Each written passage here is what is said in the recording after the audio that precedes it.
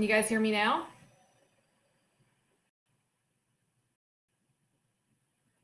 Can you hear me at this point? Anything? Yes? No?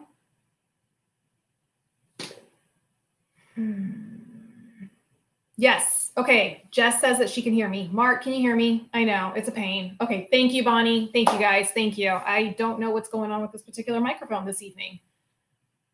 You're hearing it in Mandarin. Well, that would be really interesting because honestly, I speak Cantonese, Thomas, so I'm surprised that you're hearing it in Mandarin. All right, Mark, what's going on? Jeremy, oh, there's the book boss right there, man. He's joining me tonight, so I need to be up on my game tonight if I got the book boss on board. Pat, you can hear me? Yes, thank you. Man, guys, just when I think I've like got everything good, I got my drink in my cup, I'm actually kind of not rushing to start the show tonight, my phone decides not to work. I know, Mark. What can I say? All right, guys, let's start this show up again. Let's start it right. Let me know. I'm hearing all the shout outs here. Those of you who are watching the replay, please put in #replay. I just like to kind of keep track to see who's watching live and who's watching the replay so I can track the comments and answer any questions that come in afterwards. Tom in Wichita, Kansas, feeling positive. I like that. All right, guys. Well, actually, I would think you're in the negatives right now. Holy cow, it's cold.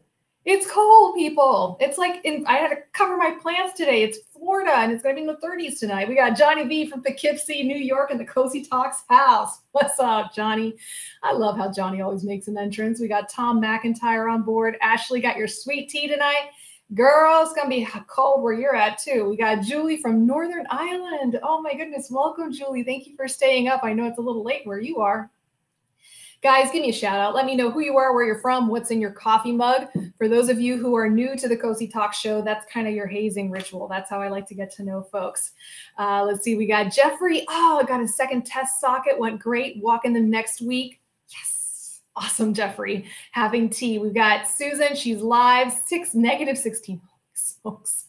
Lori Gold, AK first time viewing. Lori, thank you so much for watching. And you'll get to see, I love to interact with my audience, Lori. So if you have any questions, don't be shy. Start posting them in the comment section. We got Glenda in Seattle with her hot cocoa. I should have done the hot cocoa tonight, Linda. We got Lynette with her hot apple cider and Jody from Las Vegas and 68 degrees. Jody, you're going to make people jealous. And then Charles can hear me live. Thank you, Charles. Casey in good old North Carolina sipping the Dr. Pepper. We got Jim in Illinois with the Guinness. Ooh, got some good drinks on tonight. There's Barbara in Connecticut with her green tea. Jess in Madison, Wisconsin. We got a full complement on board tonight, guys. And guys, I'm a happy PT because I got lots of questions that y'all submitted this week, and that makes me a very happy physical therapist. So for those of you who are watching for the first time, welcome. My name is Cosi Belloso. I'm a physical therapist, amputee specialist here in not-so-warm Tampa, Florida. I've been a PT now for 18 years. Jeez. 18 years at this. And I have a wonderful practice here in Florida. It's called Palanca, and it is specifically dedicated for working with amputees and loving what I'm doing. Big plans this year, lots of projects that I'm getting ready to launch. So excited to be able to eventually share that with you guys. All right, guys. So we had, and I want to take a moment to thank a couple people, Tom and Steven. You guys have been so wonderful about sending me some really thoughtful emails on topics that you guys would like discussed on the show and sharing your input with me. Guys, you can email me. You can find that on my website.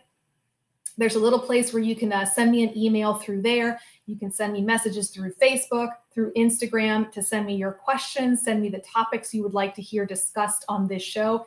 This show is for you, the limb loss community. And whatever skills that I have that can possibly answer your questions and help you out, they are here at your service. So take advantage of that. Ask the questions.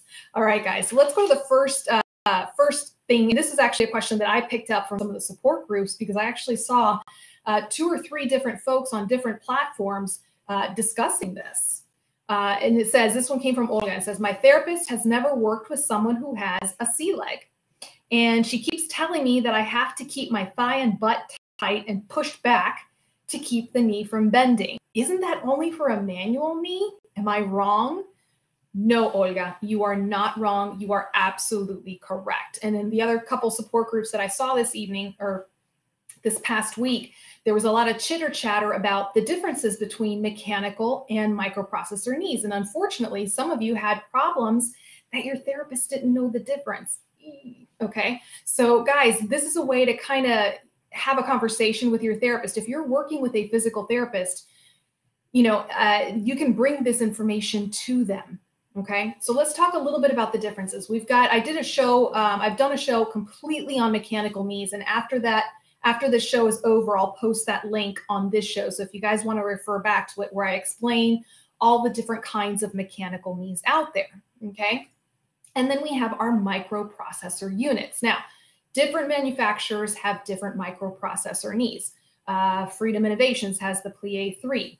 Let's see, Össur. Össur is very well known for its Rio. Ottobock, it's known for its Sea Leg and the Genium series. We have Blatchford. They have the Orion and the Link system. And guys, I know I'm missing stuff. So what is the difference? What is the difference? For the most part, and this is a real general umbrella explanation and description, a microprocessor unit functions like a hydraulic knee. Okay, so it's got a hydraulic unit.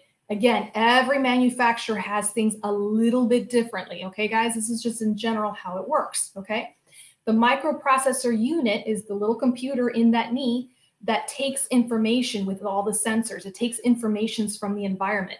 It measures to see at what angle is your hip and your knee at, and it adjusts that hydraulic fluid. It adjusts the friction in the knee. Okay, so I always have a tough time trying to come up with an analogy that can really kind of explain to folks the difference between a mechanical knee and a microprocessor knee. Okay, and this is the best way I could do. Y'all know those revolving doors that you'll see in the nice fancy hotels, right? Those revolving doors that love to catch my skirt and make a fool out of me when I'm trying to go out and around them. Okay, some of them are manual, meaning you have to push that revolving door to get it to move. Some of them are automatic. I find those to be even trickier, right? They're moving on their own. You still have to do the timing correctly, right, to get into the revolving door, and you still have to keep moving and do the work, right, to make sure you don't make a fool out of yourself. But there's that component where it's doing some of that movement for you. Okay, that's the difference between a microprocessor knee and a mechanical knee. Okay, the microprocessor knee is a mechanical knee with just a little computer added on. Okay, and here's some of the common misconceptions, and I get this both from therapists and from end users, from patients. Everybody seems to think that when you put on a microprocessor knee, that boom, you're just going to take off walking for the next 20 miles and that the leg is going to do all the work for you. That's not the case. Okay. Like I said, when you have that automated revolving door, right, you just can't walk willy-nilly into it, right? You still have to watch your timing to make sure you don't go smacking your forehead on the revolving door. And then once you're inside the revolving door, you have to do the work to keep up with the movement, right? Same thing with the microprocessor knee, guys. You need to know how to do the timing, okay? You need to know how to take those steps, how to activate it, and how to keep moving in order to really utilize the full potential of a microprocessor knee. A lot of times I'll get folks coming into my clinic and they've transitioned from a mechanical knee with what they were very efficient with a mechanical knee, and they were independent, doing some really high level activities. They'll come in to see me with the microprocessor knee, and they're still walking with the same kind of gait pattern that they were using with the mechanical knee. And I'm like, shoot, that's like taking a Ferrari and just, driving it in first gear, right? Let's wring this puppy out, okay? So a lot of times when I have patients who are transitioning, we do need to go back to the basics, some of the gait training foundation basics. And I've got quite a few videos of those. Actually, if you go, you know what, I'm going to type that in. Mission Gait. If you guys go to YouTube and type in Mission Gait COSI, okay, you're going to find a whole thing of foundational gait training videos. And I give that to my mechanical knees, my microprocessor knees, my below the knees, my bilaterals. Everybody gets these foundational exercises. So a lot of times with that transition, you need to go back to the foundation because you have to get to know this knee. Okay. So Olga, okay, your therapist was telling you that when your heel hit the floor, that you had to pull back to lock the knee. That's how a mechanical knee works. Why? Because there's nothing in that knee to tell it to stop. So your muscles have to be the one to put the brakes on. okay? When you're using the microprocessor knee and your heel hits the ground, you can actually have just a little bit of flexion in your knee. Let me see if I can get Bob to behave himself and help him demonstrate. Bob, he gets no respect around here. All right, Bob, come on, help me out. All right, so guys, here's our foot, right? So when we take a step with the mechanical knee, right? This isn't working. Your heel hits the ground and you have to pull back to make sure that that knee is locked. Otherwise, right, that mechanical knee is going to go busting out on you, right? With a microprocessor knee, when your heel hits the floor, I don't know if you guys can appreciate that, your knee, let me put it on the red so you can see it, your knee can actually be just a little bit bent, just a tiny bit. It's only 5 degrees, okay? And the friction in that knee and the microprocessor knee is going to prevent it from collapsing. Okay, and that's actually, depending on the literature that you look at, some literature will say that your knee is fully extended when your heel hits the floor. Some literature will say that there's a little bit of a flexion in there when your knee hits the floor. Okay, so that's what part of what that microprocessor knee is going to help in doing. And that's one of the big differences in using a microprocessor knee compared to a mechanical knee. Other things that you're going to find is there's things like stumble and stance recovery features in a lot of, and pretty much now all of these microprocessor knee units. So meaning when you stub your toe on accident, your prosthetic toe, instead of the knee collapsing on you, right, and you hitting the floor, it'll kind of lock and it'll give you just that split second that you need to catch your pace and catch yourself before you fall down. And it has a whole other slew of bells and whistles. And again, every manufacturer has its own set of bells and whistles and what they do that's very unique to that knee. Okay, but that's probably one of the big differences. And guys, those of you who are working with physical therapists who are not amputee specialists, okay, one thing that you can encourage your physical therapist is to have a conversation with your prosthetist. Guys, I've been doing this for 18 years and I still have to pick up the phone and call either the prosthetist or one of the sales reps or one of the prosthetists that works with one of the manufacturers, just so I can get the specifics on a particular foot, on a particular knee, on a particular liner, on a particular suspension system. There's so much technology here, guys, that it's hard to know about all of it, okay? So for any PTs out there who are listening, or any of you who are bringing this to your PTs, there is no shame in calling that prosthetist or calling the sales rep that makes that particular knee and asking them, hey, how does this knee work? What do I need to take into consideration when I'm working on the gait training with my patient? Okay, the gait training mechanics are the same, right? Human gait training, human gait mechanics has not changed since caveman days, okay? But how we teach the person with the mechanical knee and the microprocessor knee can be just a little bit different. Let me see if I can't.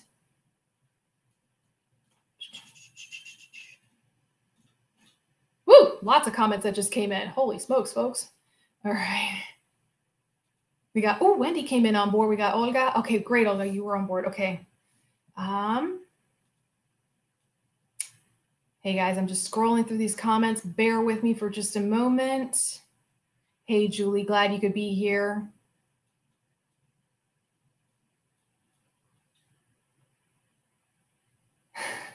Thomas says, you had to stabilize the knee and extension back when you used a crank on your car. Showing your age there, Thomas. All right. Olga says, I switched to another PT who has worked with an MPK and she had me up and walking on a walker in 20 minutes. And guys, here's a dirty little secret. When I was first training 18 years ago and I was a freshly licensed physical therapist, the C-leg had just come out on the market, which means we didn't get to see it for a long time, right? At that time, only the military veterans at Walter Reed were using the C-leg. So I grew up teaching all of my patients how to walk on mechanical knees. And the first time I had a microprocessor knee, I was kind of wigging out. I was like, I don't know how to use this thing. I don't know. And I was already a well-experienced therapist by this point. And I remember calling my mentor going, Curtis, I got the Rio knee. I don't know what's going on. He was just laughing at me and he walked me through it. And I was able to talk to the rep from Oster who makes the Rio knee. And it was a beautiful thing. I mean, learning how to use it, it was just an amazing thing to be able to teach a patient how to use it. And it's just minor tweaks here and there that you have to do to your gait training program. Thomas says, a mechanical knee is like a car with one gear. A hydraulic knee is a 2-speed that can be tricked. A microprocessor knee is like putting a modern transmission into your car. Oh, okay. I like that car analogy, Thomas. Let's see. Marshall says, I was lucky and started walking with a Rio 3 knee, now using a C-leg. Hey, Stephen. Hey, Harsh. Okay. Let's see. Yes, Thomas, thank you for that part. It said, Thomas says, the microprocessor knee doesn't give your engine more power. That's what the physical therapist does. I like that. Let's see. Oh, Jeff, I appreciate that. And guys, for any physical therapists out there who are watching this show, it's a pleasure to be able to do this show. I know there's not a whole lot of folks out there, not a lot of amputee training out there for us as clinicians. And I actually have a question from a physical therapist that I'm working on tonight. I'll be sharing tonight. Let's see. Susan asks, have I been a PT for 18 years with amputees? Yes and no, Susan. So the beauty about my profession, and one of the things that attracted me to the profession of physical therapy, was that we do everything. We do everything from head to toe. On my resume, I've worked, I actually started off as a pediatric physical therapist. I worked in pretty much every ICU imaginable. So cardiac, trauma ICU, burn ICU, orthopedic ICU, spinal cord injury, traumatic brain injury, transplant units, infectious disease. Like anywhere in a hospital, you will find a physical therapist there. Even had a couple of times to go into the OR. And sometimes when we had overflow in the hospital, the physical therapist would go and do some work in the ER as well. Okay. So as a physical therapist, you have to train in all those different specialties. And this includes, guys, so your acute care, inpatient rehab, outpatient, home health settings, right? And I was very, very, very fortunate to train in a hospital that basically threw me into every single one of those settings. Okay. So I would see amputees everywhere throughout that, right? Because sometimes amputees are not just amputees. They're also spinal cord injury patients. It could be an amputee who had a stroke. It could be an amputee who became an amputee due to burn injuries. Okay. So I spent a lot of my career rotating around all of these specialties. And yes, definitely my focus when I moved here into Tampa and started my family, my focus became purely amputees. And that's why I opened up my clinic, so I could just keep the focus there. But all of that training that I received in all of those different specialties is what helps me so much now. Some of you have heard me talk about that when I am doing some of the gait training with my patients. Oftentimes I'm using some of the same techniques that I used when I work with stroke patients. Okay. And even some of the developmental techniques that I used with pediatric patients, I can apply them to working with my amputee patients. So a bit of a long-winded answer to your question, Susan. But yes, amputees have been a part of my career since the beginning. And it's something that I've always loved to do. Oh, Ashley, thank you. It's one of my favorite vintage blouses. Thank you. All right, let's see. All right. Oh, Stephen, that's very kind. Susan. Susan, I gotta read this. I gotta chuckle a little bit. My prosthetist works directly with the head of amputee specialist right at a PT hospital. He's good, but he thinks he knows everything. And let's face it, you find that in any profession. You find that in, oh, Lori, I'm so happy to hear that. Lori says, I didn't have a therapist, and I found you on the Mission Gate channel. When I finally got a therapist, she was very surprised how well I was doing on my own. Thank you. I transitioned from a mechanical to a microprocessor, and I'm just having trouble with endurance. Guys, just a quick COSI poll. How many of you had to do that transition from mechanical to microprocessor? And how many of you went back to using a mechanical knee? That's what I want to know. Let's see. Lots of great comments here. Casey says, veteran here and very lucky to have the Ottobock X3. Well, thank you for your service, Casey. Oh, thank you, Gerard. What didn't I do? Well, they kind of kicked me out of the OR at one point. I think I was getting a little too cheeky there. Let's see. No, Susan, not so much knowledgeable, just lots of experience. There's a saying in Spanish. It doesn't translate very well, but there's a saying in Spanish that says, The devil knows more because he's old, not because he's the devil. So everything that I've learned, guys, is just because I've been doing this for 18 years. And believe me, when I look at some of the PTs in my field, my mentors, I mean, wow, they're going to forget more than I will ever learn. Let's see. David Franklin, I treasure starting with a mechanical knee before I moved to a microprocessor knee. I learned some critical basics first: strength, stamina, balance, confidence, gait. Moving to a microprocessor knee was a little easier, but it still involves work. Yes, yes. And that's definitely something. So Brett started out with a micro, Linda Cola started out with a mechanical, and then she transitioned to the microprocessor. Let's see, Jeff. Okay, sounds good, Jeff. Sounds good. Let's see. And Jess says, I've always used mechanical knees starting at age 2. And I find that a lot. There's a lot of folks who are pediatric amputees, either because of cancer, trauma, or congenital amputations or limb difference. And they start off with those mechanical knees because the children, they just change so quickly in their growth, and they're constantly outgrowing knees that they will stay on a mechanical knee for several years. And I see, you know, just, and again, children are just so resilient in that regard. And Jess, I'd love to hear your opinion on this one, on how it worked for you.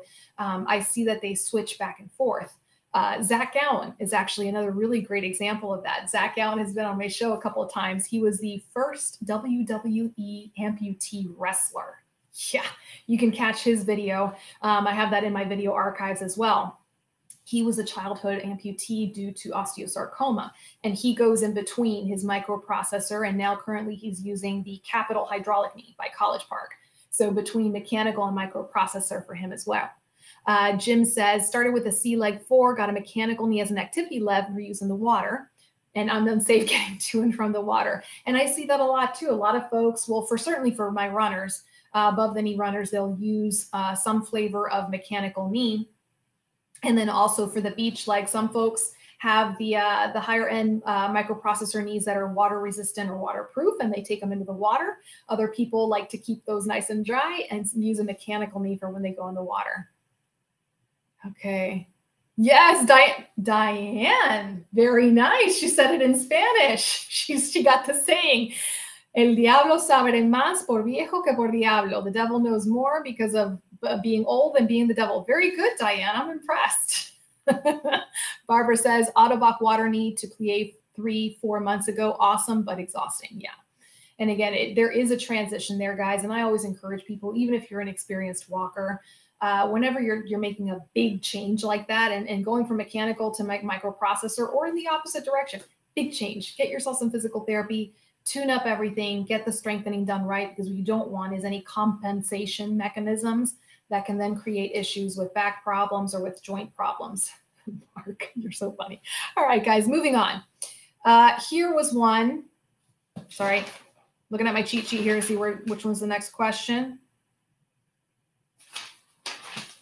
Okay, this is one that came in, and I thought this was a really fantastic question because we really haven't had discussions about this in depth. And I actually want to hear your hacks on this one, guys. So Steve sent me this email that he read in another support group. And I quote, as a man, all said and done, one of the greatest pleasures my now leg brought me is the ability to pee standing again. I was in rehab and taught to accomplish all toilet activities sitting down. And this is not normal for a man, right? And then he goes on to talk about, you know, that as a right above the knee amputee, the socket runs up the back of the thigh, hits the toilet lid when you're trying to sit down, and it makes it very difficult to use the bathroom, both for number 1 and number 2. And the cleanup process is also difficult, okay? Now, and then he goes on to talk about, you know, the issues with having to try to use a public toilet that are, you know, not so clean and slippery floors. And when you're visiting people's homes, right? Especially if you're staying overnight, how do you handle showering? How do you handle if you have an adaptive bathroom at home and managing that? Okay.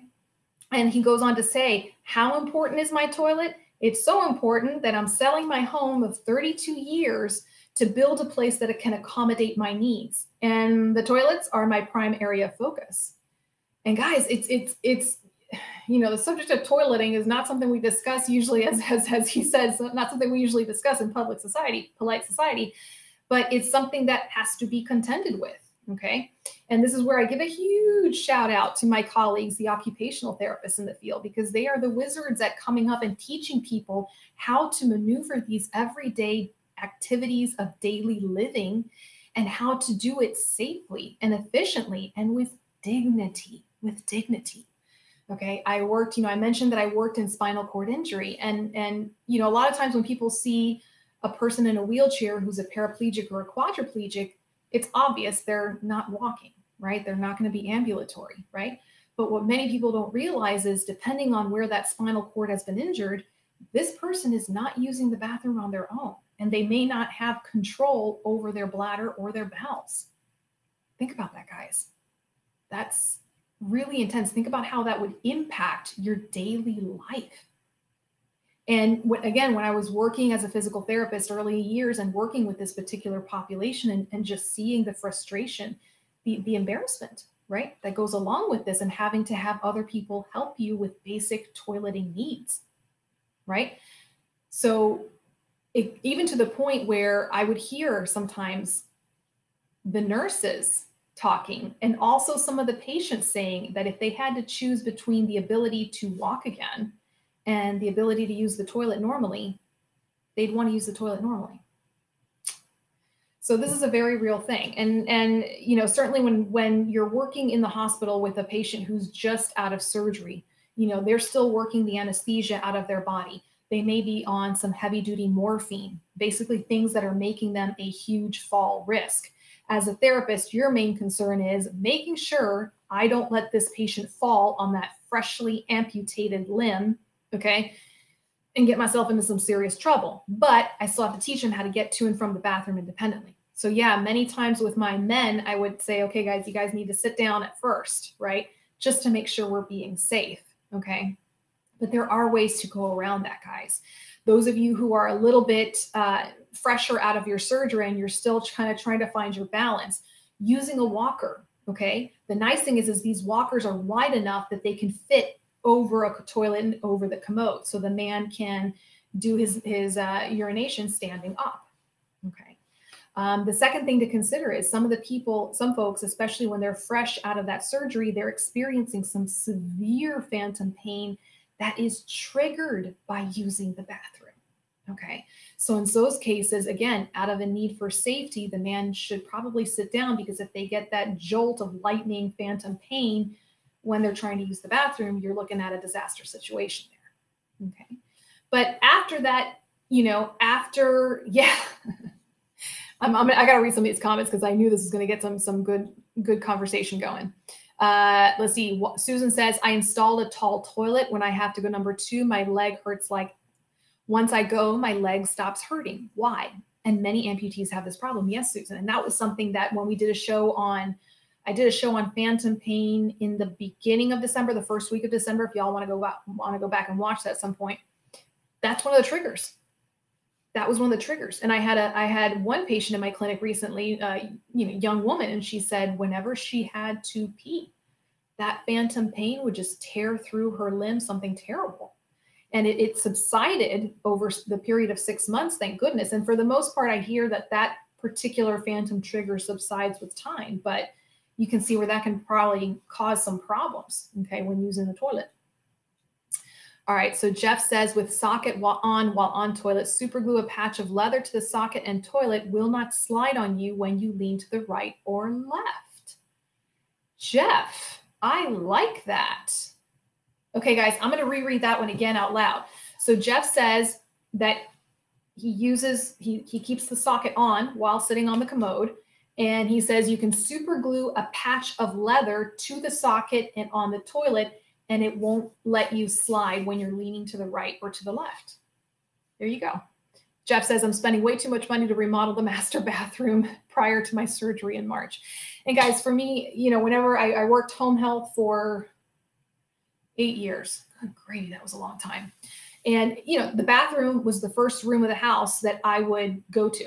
I would introduce myself to the patient, introduce myself to the patient's family, and then I'd say, where's your bathroom? Basically, it was to rearrange the bathroom with whatever I could at that time in that visit. Okay, because your home needs to be your safe place. Your home needs to be the place where you don't have to accommodate to your home. Your home is accommodated to you.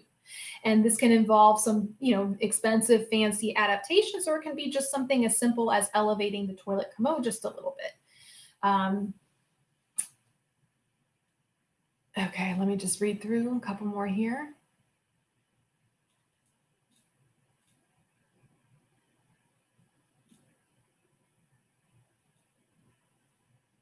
Liz says, as a peer visitor, standing to pee has been a big motivator for guys to get use the leg. Liz, I agree with you, and I'm a little ashamed to say that I've used being able to use the bathroom as a motivator to get some of my patients out of bed, because honestly, people would rather go to the bathroom than have to use a bedpan. So yeah, that was sometimes a motivating factor I would use for my patients to get them up and walking with the walker. Gotta do what you gotta do, right? All right. Yeah, and David says it's interesting to say the least, especially when you're traveling and visiting friends. So guys, tell me about some of the things that you do when you are visiting friends and you're staying overnight.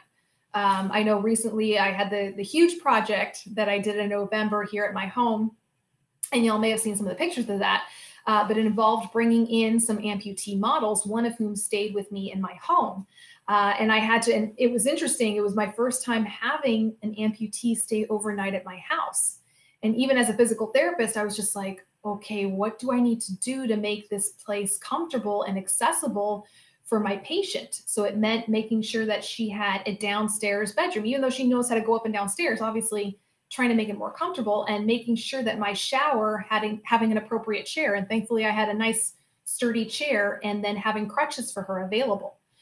So it made me certainly appreciate everything that you all have to go through when you're traveling. Another thing that, and again, this is just from talking to patients of mine, a lot of my above the knee amputees, when they're sitting down to use the bathroom, they either take off the leg completely, they leave the liner on, and the socks on, but they'll take off the leg and sit down. Or as they're sitting down, they'll just push the socket down enough so it's not clanking on the toilet lid. And then they roll down the liner so that the liner doesn't get soiled. So that's just a couple of the, how does it work for a bilateral? And again, Bonnie, this is where an occupational therapist is so valuable with helping with different adaptive devices.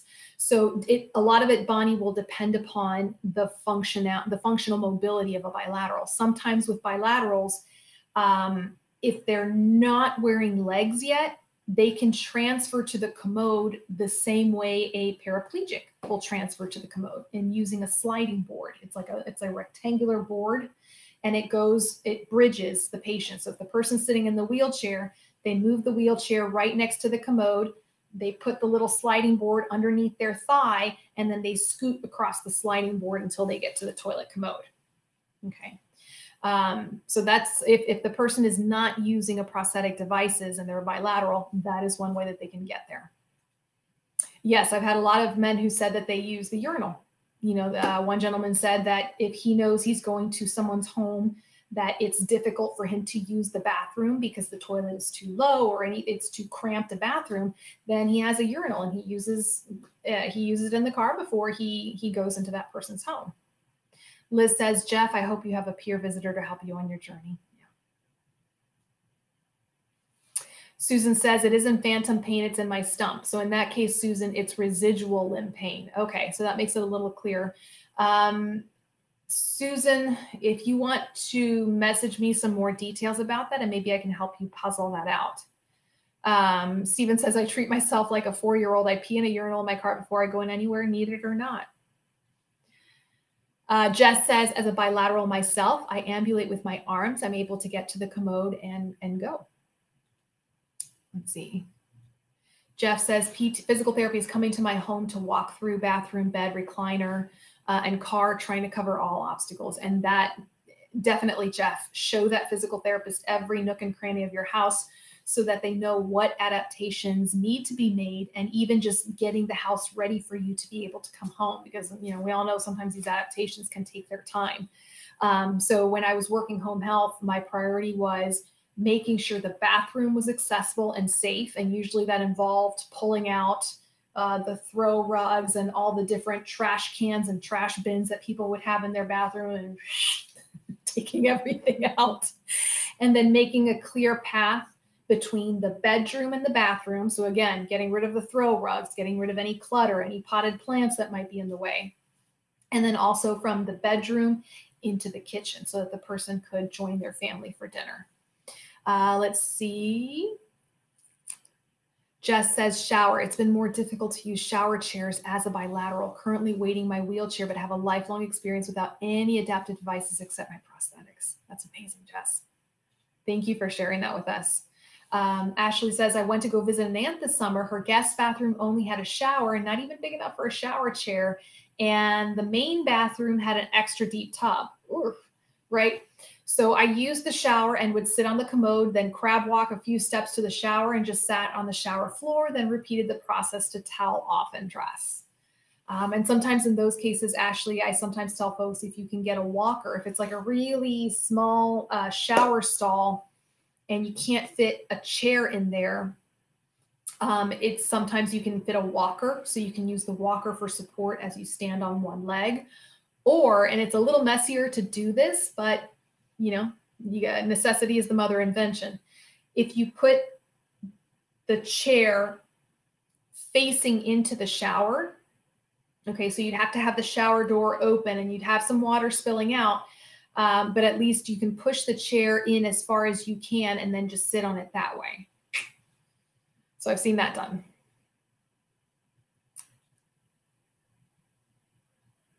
Susan says, I'm sometimes so scared of being an amputee because there's so much to know. I've been an amputee 6 years, but still definitely learning. And it seems so much to learn and it's scary to me. And Susan, it's a lifelong journey. It certainly is a lifelong journey of healing and of learning. And I think that is one of the beautiful things of having social media platforms where we can really expand our reach and people that we know that are in a similar situation to us and can provide different ways of solving the same problem. All right, Casey, let's see what Casey has to say. Casey says, this is not safe for me personally in the shower. I do not use a shower chair. I stand up on the shower the entire time. It's definitely a balancing act and I have almost slipped a few times, but every shower chair I have tried is either too big or feels too big or unstable for me. Begin Casey laughing. Begin Casey lashing. No, Casey, I'm not going to give you a lashing for that one. Again, guys, you have all your textbook ways of managing a particular activity. And for me as a therapist, and this is definitely a big change from where I was 18 years ago, and I was too scared to think outside the box 18 years ago. For me, it's if you're thinking outside the box and you found a way to make something work for you, as long as it's safe, do it.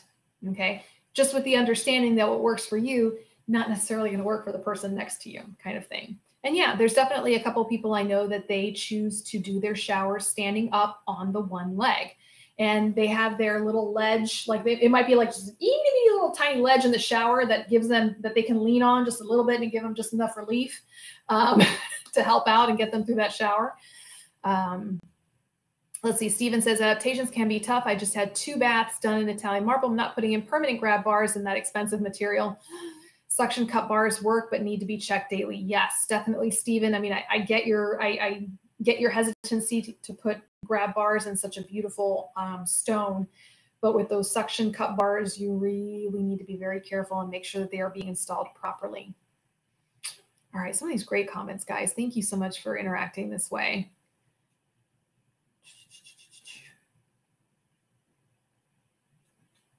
Okay. All right.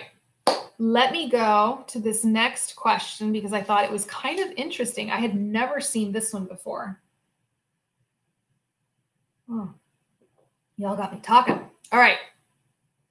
This one was one I ran across in one of the amputee support groups. It was a picture of a particular device, and I was just like, wait, I haven't seen that in a long time. So this particular device is a harness that hangs from the ceiling in a clinic, right?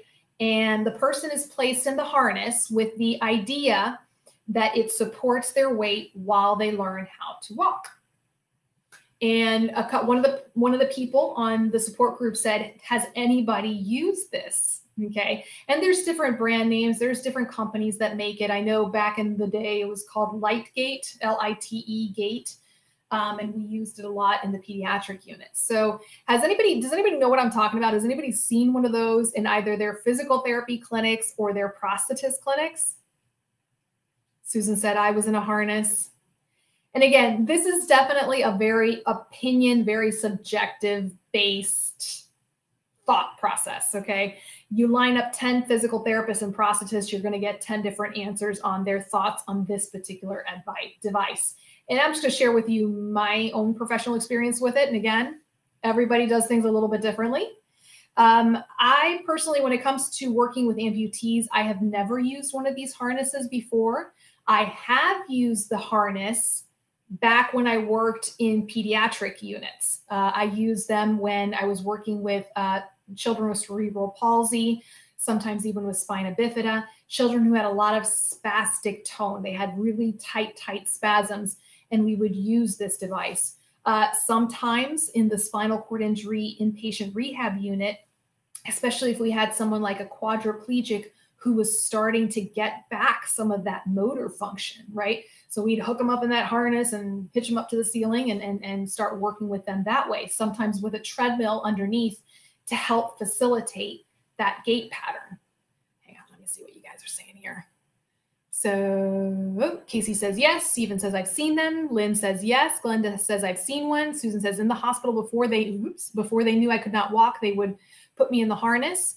Let's see, Andrea, there's my occupational therapist. Andrea, you've been hiding on me. Ooh, you've been hiding on me with all the bathroom talk we were having. Girl, I need your input on this one.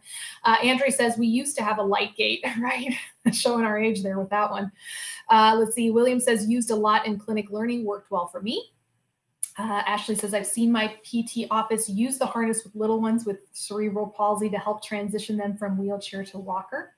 And yeah, guys, sometimes, again, with the kids, you know, when you're working with kids with cerebral palsy, it's like you don't have enough hands. Like you need to be an octopus because you need a hand here to stabilize here, and you need another hand here to stabilize this, and then you need this hand here to make sure that they're not spasming up on you. So sometimes with the light gate, it gives you that extra pair of hands. So light gate's holding them up so that you can focus on what you need to facilitate for their gait pattern. With amputees, and this is something that crossed my mind when I was first learning to work with amputees, you know, I realized the body learns better when it's doing the work itself. And I know that sounds kind of like a cop-out, but I personally don't like to use this with amputees. I think you can learn better if you are being given proper gait training, foundational techniques, and that you are being progressed accordingly. Okay. So a lot of people were like, well, this is for the person who is not able to stand up on their own at all, and they haven't stood in 5 years. And I go, well, I don't know if putting them in a harness and strapping them up to the ceiling is the best thing to do if they haven't walked in 5 years. Okay. There's a lot of things to do beforehand to prep them little by little so that they can get to that point on their own. And in doing so, they're going to strengthen themselves better in the process. Okay. Now, are there certain cases where as a therapist, we have our physical limitations? Yeah. You know, I've had some patients who are 3 times as big as I am, and they are bilateral amputees, and they're not in great shape from a functional mobility standpoint. So that can present a huge challenge as to how do we get these patients moving, right? Aquatherapy. That for me, and again, this is my personal professional favorite, aquatherapy. And it worked beautifully for kids with cerebral palsy. It worked beautifully for spinal cord injury patients. And I think it works beautifully sometimes for amputees, provided that their prosthesis can go into the water. Okay. So again, and I'd be curious if I have any other clinicians on board, I'd love to hear your thoughts on this as well. Because again, do I think there's anything wrong with using one of these harness systems to teach an amputee how to walk? I don't think there's anything necessarily wrong with it. I just think there's other ways that are a bit more effective at teaching the gait training and teaching those mechanics. But again, those are my thoughts. This is where I tell you guys that's my pure professional opinion. All right, let's see what else. Gregory Gatson walked in one of those harnesses, I think, in the movie Battleship. Oh, let's check that out, Heidi. Stephen says, I declined. I needed to learn balance, and I accepted I would fall in therapy, and that's why I was there. And again, learning balance, learning how to walk, there's so many ways that as therapists, we are trained to teach you this without falling. So let's see. Ashley says, I've seen my school's physical therapists use them for the same reason. So you see it a lot definitely in the pediatric population, a lot in the neurologically involved population. Okay. Let's see. Jeff says, I've seen bilaterals and quad vets use the harness around a big room in videos. Okay. And then the other thing, guys, and this is just like, me nitpicking at this point, but with these harnesses, in order to really support that person's weight, this harness is digging into them. I know some of the kids didn't like this harness because it would just kind of dig into all the wrong places. And in some ways, it can actually limit the mechanics of what you can do, and it's limiting your range of motion. So, Liz says we use it at rehab. Okay. Susan says the harness was to pick me up and put me on a treadmill. Scary. Yeah, it's a little scary. Andrea says now have the treadmill system and a ceiling mount and track system. So yeah, Liz is like, yep, with the aquatic therapy. Valerie says, as a physical therapist, I agree with you. I like progressive weight bearing and starting in parallel bars as opposed to harness systems. And again, guys, so you're going to see already we have a couple of clinicians here. Some people say, yep, we're using the harness. And some people say, no, we prefer to do all manual. Benny says they have one in San Antonio. VA hospital was going to use, but never got used to it. And again, guys, even in the cases, where, you could potentially argue the use of a harness for teaching an amputee how to do gait training. For me, I would save it for, like I said, some of the more complicated cases, cases where it's a bilateral amputee who's having a lot of difficulty getting that initial mobility started. But like I said, even then, to me, I just think of all the other things we do beforehand to prepare them for it. Correct. Ashley says, correct me if I'm wrong, but I don't see the harness helping with a person's core. And again, that's kind of like the trade-off is, some people with the harness, it means that they get to start actually moving those legs without that fear of falling. But yeah, you're not going to be activating the core because the harness is kind of doing that for you. And it does interfere with some of those mechanics. Guys, don't go to your therapist telling them I said not to use it, okay? I don't want to get into trouble. I don't want any angry PTs calling me tomorrow about this. No, but guys, again, it's one of those things where it's a tool that is available to use. It's a tool that's available to use. Leanne says aquatic therapy with no devices what got me upright and works the cardio as well. And again, when you're in that aquatic environment, you're obviously taking the weight off, but the body is still allowed to do its normal body mechanics. For me, I'm a huge fan of aqua therapy. And I've seen some of these therapists who specialize, they go on to specialize, and that's all they do. They do aqua therapy all day. And I'm like, good gravy. They get their patients doing some amazing things in there. Amazing things.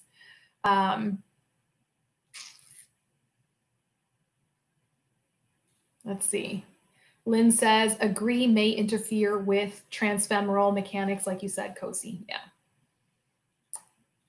And guys, even when we use them in pediatric patients or with stroke patients or traumatic brain injury patients, there would come a point in time where we'd have to take that harness off and rip off that Band-Aid, and they'd have to learn to accept that weight on their own. So the work still needs to be done either way. All right, guys, I got one more thing here, one more question. This one. This actually came to me from a future physical therapist. And I love it, guys. I'm having some more PTs send me questions, and I really enjoy this. Before I get into this next question, guys, I got to put in a plug here. I am trying this year. I've got big plans this year for the show, big plans of how I want to grow Kosi Talks and provide more resources for you all. And part of that includes expanding the YouTube channel. And those of you who have been watching me, I've got a couple people watching me from the YouTube channel itself. I am broadcasting live both to the Facebook and YouTube channel. I know some folks are not real crazy about Facebook, or they're not really comfortable manipulating Facebook and getting to the live shows. and it's easier sometimes to watch from a YouTube channel. So guys, if you haven't already done so, please consider subscribing to my YouTube channel. Every platform, Instagram, YouTube, LinkedIn, Facebook, it's all under Kosi Talks. That's it. Nothing fancy, just Kosi Talks. So please consider subscribing to the YouTube channel and following me on Instagram. This allows me to grow these platforms and I can start producing more. I've got a whole series of videos that I'm getting ready to launch onto that YouTube channel, and I'm so excited to do it. All right, let's get back. Ooh, Janie, good question. Janie asks, is aquatic therapy better to do with leg on or off? A lot of it will depend upon what is the goal of the aquatic therapy. If you're doing just general cardio calisthenics, then many people prefer to have the leg off. And it also allows them to give their residual limb a nice stretch, especially those who have tight hip flexors in the front. Some people prefer to give it a nice, good stretch. Now, if you're somebody who has an aquatic leg, a leg that can go in the water, some people like to do that because they do get to practice that gait training and they get a nice little workout trying to do those kind of exercises in there.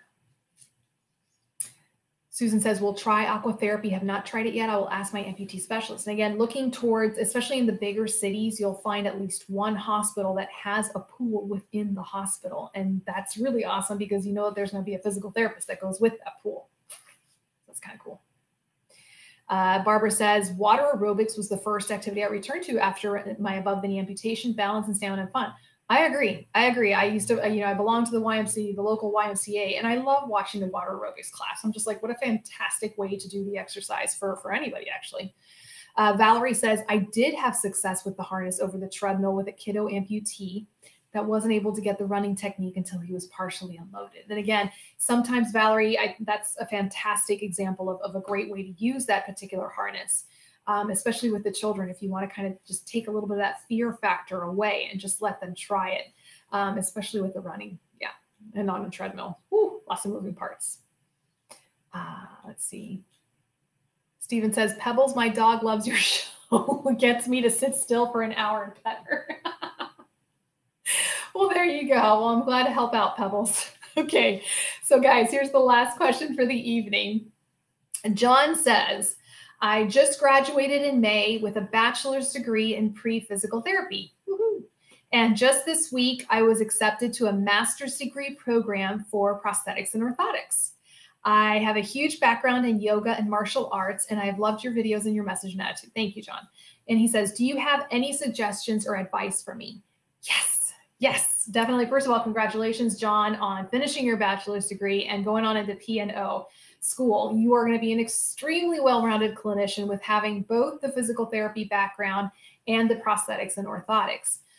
So I can tell you what I did during my, teenage years, high school years, undergrad, and then grad school years. Any opportunity you can do to get into any kind of patient setting, do it. It involves a lot of volunteer. It involves a lot of getting up early on your Saturday morning to go to help out at a free clinic sometimes. But anytime you get the opportunity to get your hands into a clinic, do it. And as many different clinics as you can. Believe it or not, when I first started out as a physical therapist, I was determined to be a pediatric physical therapist. You couldn't have told me that I was going to be an amputee specialist. I wanted to work with pediatrics, with children. But I also knew in my training and in my education that I needed to give myself as well-rounded background as I possibly could, okay, in order to better serve the pediatric population. And lo and behold, plans changed in my life, right? But when it comes to learning this particular craft, whether you're becoming a prosthetist or whether you're becoming a physical therapist, get into wherever you can, okay? And fortune favors the bold. A lot of times I would get to work in these ICU units and in these hospitals and even getting to observe in the OR as a high school student just because I asked. And I would go introduce myself to the head of the department and say, this is what I want to do. Do you have a spot for me that I can volunteer? Is there anybody that I can shadow? Okay. So John, and certainly if you run into a clinician who wants to teach, learn everything you possibly can from that clinician, even if it's not necessarily the specialty that you are looking at, okay?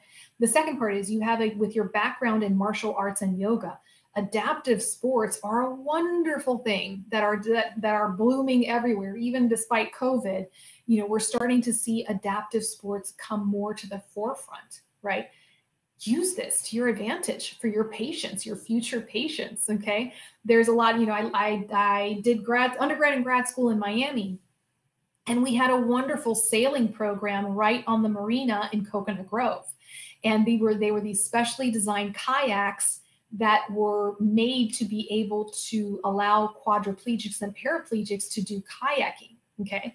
So once a month, the physical therapist students would get to go out and volunteer and help with the transfers and help these people learn how to use the kayaks.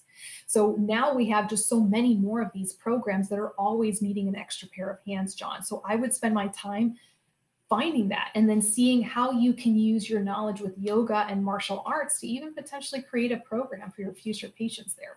There's a lot that you can do with your degree. And then the more I get into my career, the more I think, okay, you know, how can I use my skills as a physical therapist and think outside the box and do something that's different? Not be afraid to, you know, kind of break the norms and, I don't know, do something crazy like a talk show once a week. Okay, but how can you use those skills that are unique to you and serve your patients with those skills? So yeah, Sportable. Thank you, Harsh. In Richmond, Virginia, you have this amazing organization called Sportable. And yeah, can't say enough wonderful things about all the adaptive and technology that they provide. And lots of volunteers, right? Mm-hmm. All right, guys. So I think for tonight, guys, as always, if I missed your question or if I missed your comment, it was on accident. Please forgive me. And feel free to send me that message or that question through my email. You can do it through my my website at www. Hang on, we're going to just type it in there, www.cozytalks.com. See, my tech team knew they had to make it easy for me. They had to make everything Cozy Talks, otherwise I wouldn't be able to find it anywhere. Johnny, thank you so much. Thank you guys for joining me this evening and for allowing me to be a part of your lives this evening. Guys, stick around for next week. Start sending me those questions so I know what I'm going to talk about for next week, anything you guys want to hear about. And this includes my therapists out there. Thank you guys so much for sharing your clinical experiences on this show. It is so valued. So thank you to those that participated this evening. All right, guys, as always, thank you for letting me be a part of your lives. I will see you, same bat time, same bat channel, next week. God bless, guys. Bye.